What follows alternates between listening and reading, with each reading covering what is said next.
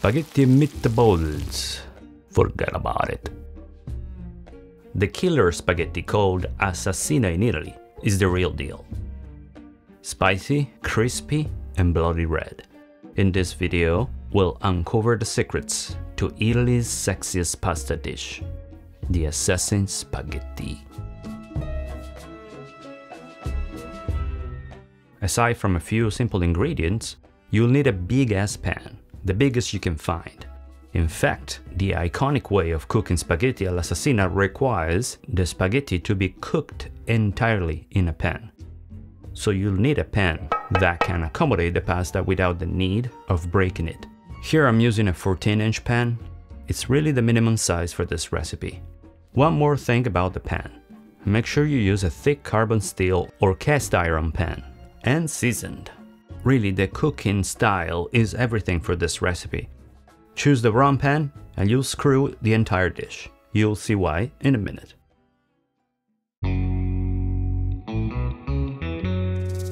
So we're gonna start by preparing 5 cups of tomato broth, which we're gonna use to cook the pasta in the pan. Mix 5 ounces of triple concentrated tomato in 5 cups of water.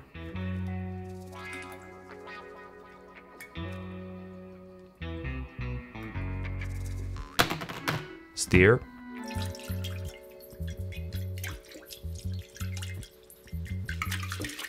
And boom, that's it.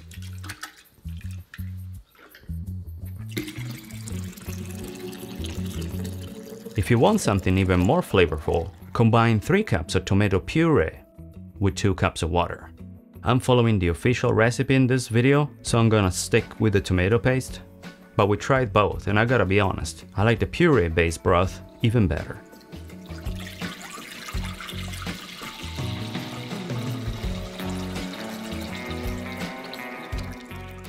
Anyway, whichever is your choice, add 2 good pinches of salt and bring it to simmer.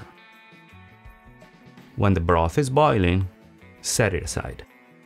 In the meantime, I'm going to prepare the so-called sofritto in the pan.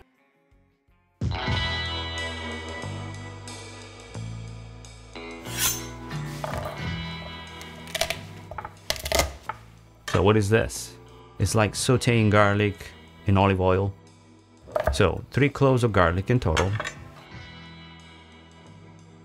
2 whole cloves mashed, and 1 minced.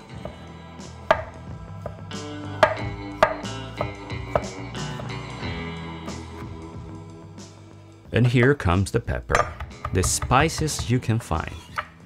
Well, of course it's up to taste, but you know what? This is a killer spaghetti. It's meant to be extreme in any way, if you can handle it.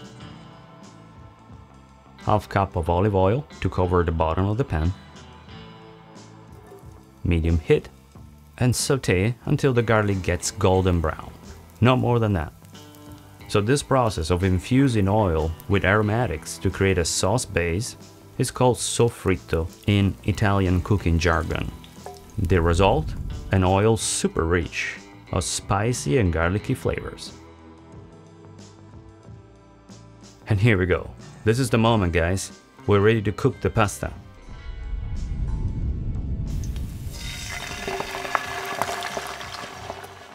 I'm gonna start by adding half a cup of tomato puree, not the broth we just prepared, simple tomato puree, undiluted.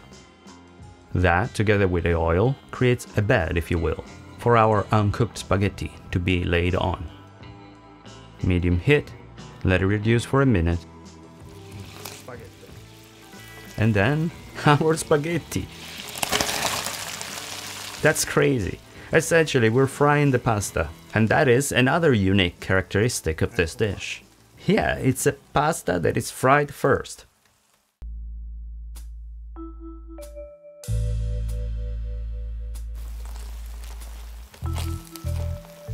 Okay, now we raise the heat to medium-high, and don't touch it.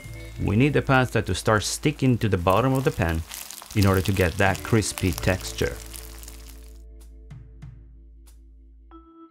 Well, we don't want it burned, but we do want to see a nice brown. And now it's time to flip it. I say it takes about a minute.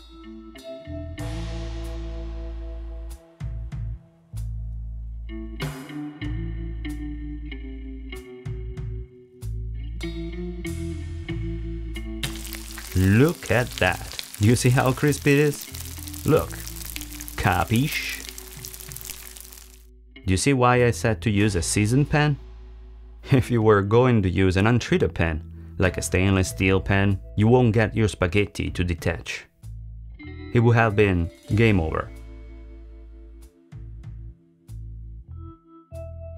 The spaghetti are still pretty stiff, so careful when you move them or you'll break them.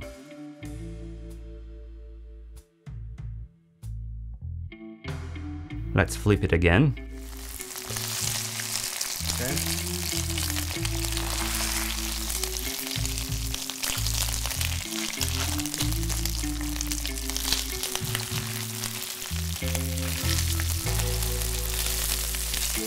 Guardate qua, guardate che bellezza. There, I'm satisfied with how crispy they look, so I'm ready to move to the next level with the broth.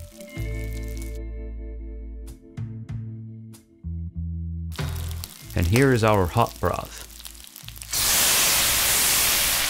Whoa, that's the sound.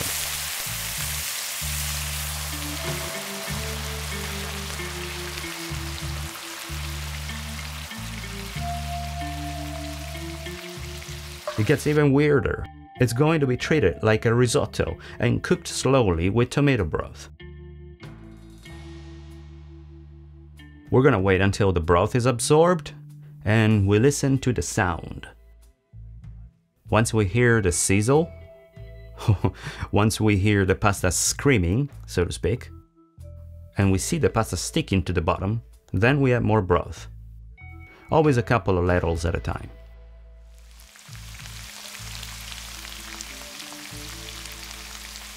And we continue again and again, slowly killing our spaghetti.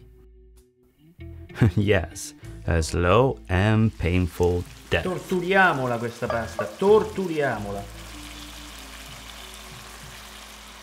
Lenta e sofferta cottura.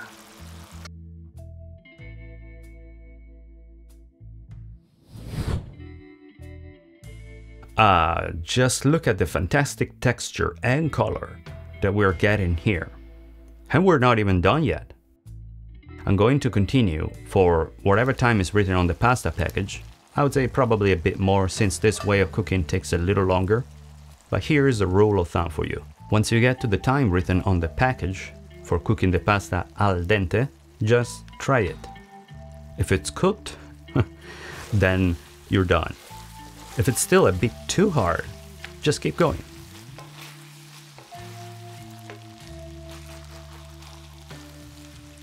Wow. Yes, now we are really getting in there, look.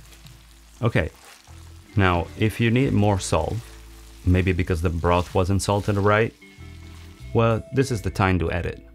So just add it if you need it. I don't, in this case.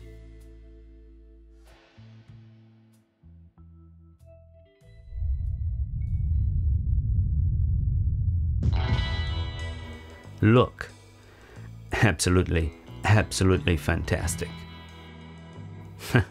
And perhaps this way of cooking, which is a kind of a slow torture for the pasta, is the reason why they call this pasta the killer spaghetti. We are the killers, the assassins. In fact, and this is fun, in the official recipe, it's written that the chef must be absolutely ruthless when cooking this pasta. Pretty crazy, right?